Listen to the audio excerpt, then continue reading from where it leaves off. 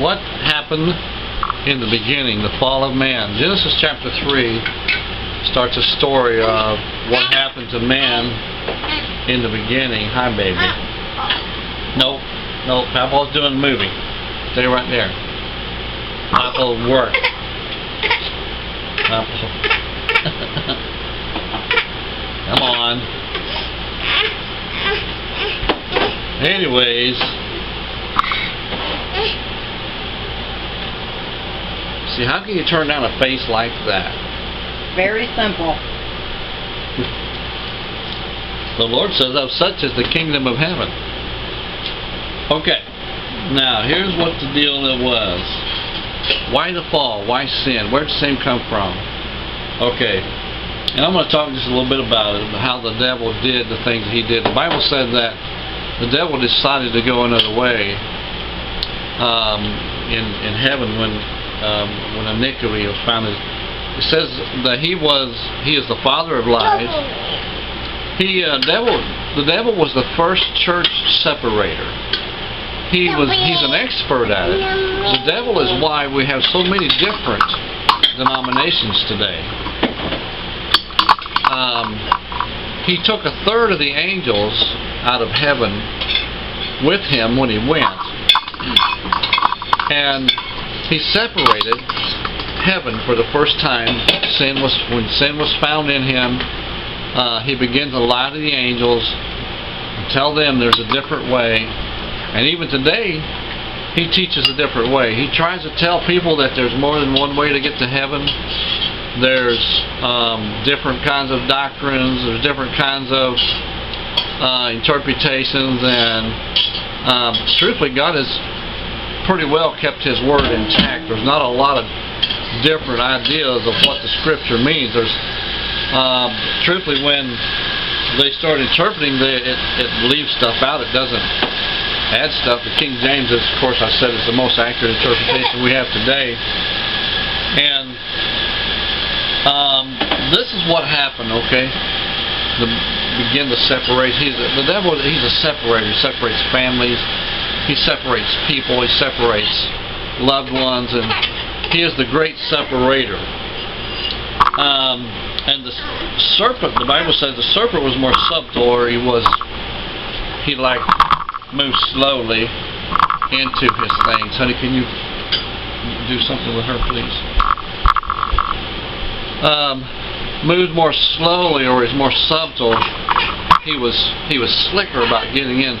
You know, the snake still has that ability. Have you ever noticed, man, a snake? You can be watching a snake slither through the woods or through the weeds, and he will almost disappear right in front of your eyes. He has an ability to do that. He has an ability to be there without being there, you know. He's subtle.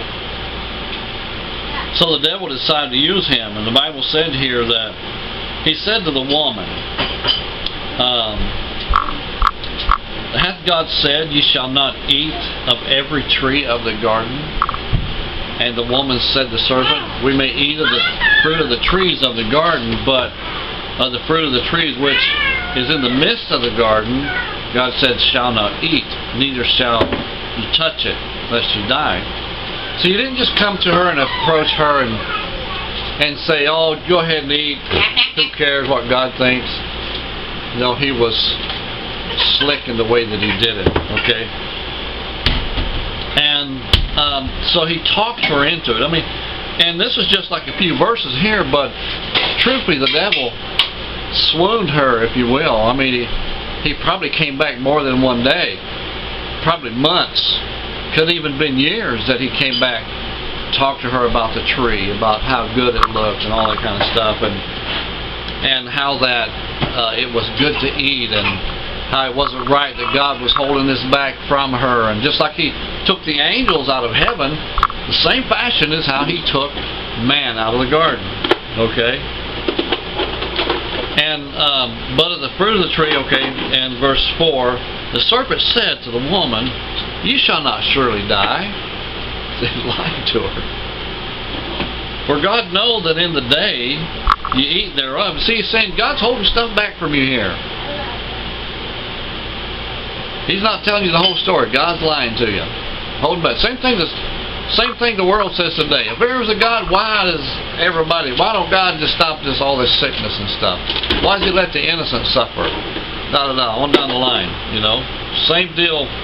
The devil uses that strategy just like he used here. He's still using it today. Okay? For God doth know that in the day you eat thereof, your eyes shall be opened, and you shall be as gods, knowing good and evil. And that's exactly what happened. Okay, and here's the thing what they did. And make a long story shorter, this is what happened because he slicked her into it. Okay, and this is what the things that we suffer with today. Verse 13, and the Lord God said to the woman, what is it that thou hast done? And the woman said, the serpent beguiled me, and I did eat. And the Lord said to the serpent, because thou hast done this, thou art cursed above all cattle. See, the serpent used to look like the cow was similar to the cow. He walked the cattle upright, the Bible said. And above every beast of the field, upon thy belly shalt thou go, and dust shalt thou eat all the days of thy life. And that's why the serpent lost his legs. You can still see where a serpent used to have legs. And I think this is where they came up with that evolution deal, because they saw stuff like that from the serpent.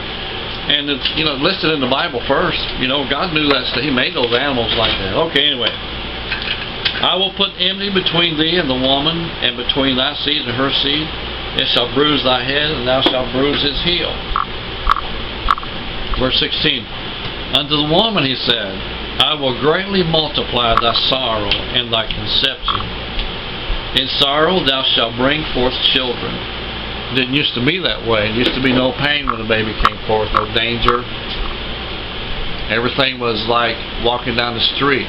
It came naturally, just like eating food. It came naturally. And there was no pain. It was a great joyful moment when a baby came forth. Ready to go bye-bye? And thy desire shall be to the husband, and he shall rule over thee.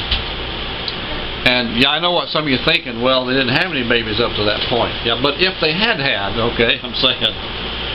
Verse 17. And to Adam he said, because thou hast hearkened to the voice of thy wife, and hast eaten of the tree of which I command thee, saying, thou shalt not eat of it. Cursed is the ground for thy sake. In sorrow shalt thou eat of it all the days of thy life. Thorns. Hey, I'm talking here. See why you got to learn to talk loud when you're a preacher? You got to get over the kids. Come on, Sissy. We got to go bye-bye.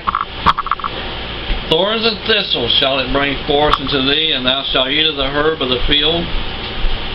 And in the sweat of thy face shalt thou eat bread. Thou shalt return into the ground, for out of it thou wast taken, and dust thou art, and into dust thou shalt return. Okay, and all these things came from this one act that Eve did because she was obedient. Eve committed the first sin of man, the first sin of mankind. And because of that is set into motion the broken creation that we see today. All of these things they took upon. See, they still have that nature of the devil, that he came in and caused this corruption to come into the mix. So men still have the carnal nature. That's where it came from. It came from the temptation in the Garden of Eden. Okay? Alright, so at least you know that much. God bless. Thanks for joining me. We'll see you again next time. Another great message, Cross in the Middle Ministry.